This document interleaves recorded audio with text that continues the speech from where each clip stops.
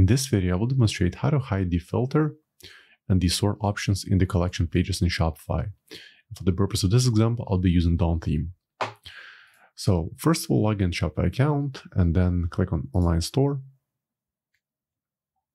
Then look for Dawn theme and select Customize.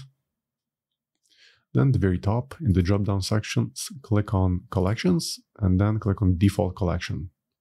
Then on the left, select Product Grid. And on the right, you should see the filtering and sorting option.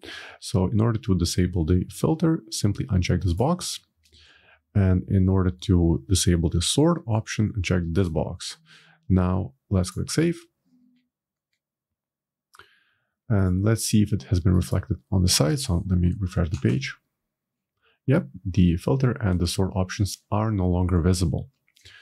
So I hope you found this tip useful, and for more Shopify tutorials, please subscribe to my channel. Thank you.